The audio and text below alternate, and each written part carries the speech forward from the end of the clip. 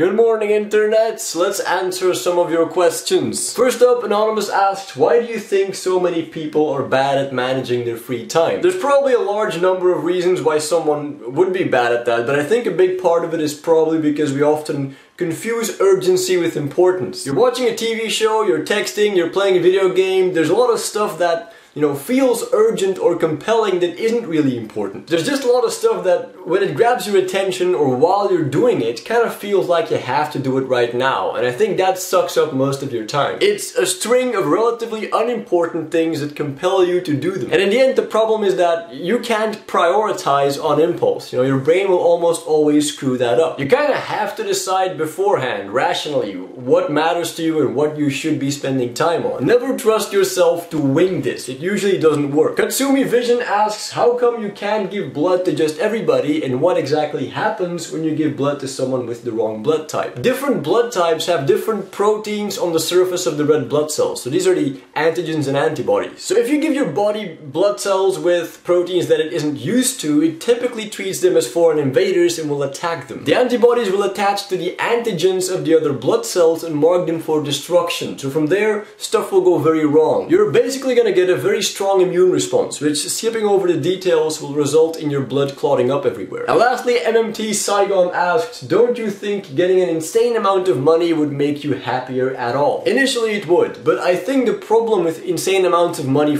as a means for happiness is that you're probably gonna hit a point of diminishing returns really quickly. What you often hear from really rich people is that once a basic amount of luxury is achieved, the amount of money or luxury you have is no longer directly proportional to how happy you are. Ironically, I think it might even be counterproductive for your happiness to be that rich, at least if you're not really proactive or really, insightful when it comes to your own emotions. Because if you have that kind of money and you don't feel so great, like you want to feel happier or better, then it literally becomes easier to throw money at stuff for, short-lived enjoyment and fulfillment than to try and be happy or grateful by making some kind of mental effort. So I feel you easily get stuck in this system that doesn't really work, but that really compels you to keep trying it anyway. The same thing with sex, someone recently asked me, doesn't it make evolutionary sense that having more sex should make us happier? Because we're ultimately designed to have sex and pass on our genes. The answer there is that natural selection doesn't care if you're happy. All that matters for evolution's sake is that you have sex. Think of organisms that die or get eaten right after sex. They're not really better off, but natural selection still works fine because the DNA got passed on. In evolutionary terms, what happens to you after